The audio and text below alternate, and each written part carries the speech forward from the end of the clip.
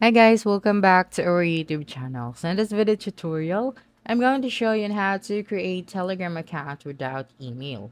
So the first thing that you'll need to do is to head on to your Play Store to see if there is an updated version of the Telegram application. So as you can see, I have updated this application, so I don't have that option anymore. So if you have done updating your Telegram application, just tap on the open option and then you'd be able to see this option. So just type out your email in here and then click on the send icon after that. And then check your email to copy the verification code and then just type out. Then right after that, you can finally open your Telegram that has been connected to your email address. Okay, so that's it. Don't forget to subscribe to our YouTube channel for more video tutorials in the future. Bye.